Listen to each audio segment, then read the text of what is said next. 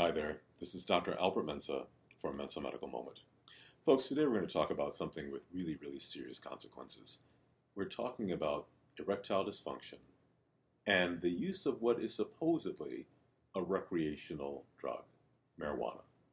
So, folks, this is a very sensitive topic. If there's anyone around who's too young or they're not the right person or age to hear this message, please push the pause button.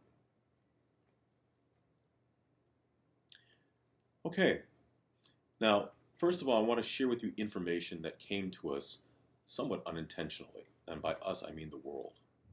Recent research that was looking for correlations between marijuana use and things like schizophrenia actually pointed out an interesting side effect.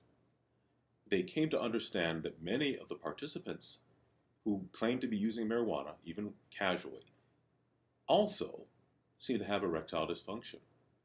Now, it wasn't simply a matter of developing an erection.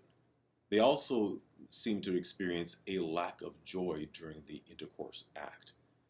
And of course, the act was very brief.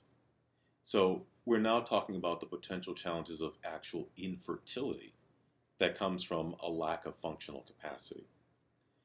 Legalization efforts and an increased use means that we have to pay more attention to what's going on with this particular drug that is now just spreading like wildfire.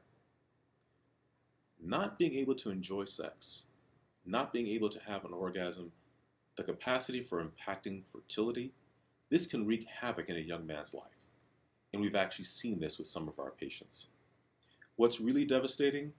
This is not correctable by Viagra or Cialis or any other pharmaceutical medication.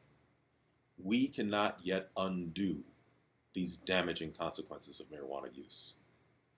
We have to pay attention here to those individuals who are suffering from this. Please stop if you experience these side effects. It sounds like a no-brainer, but you wouldn't believe how many people out there continue to do it because they say, well, it's a benign drug. It is not benign.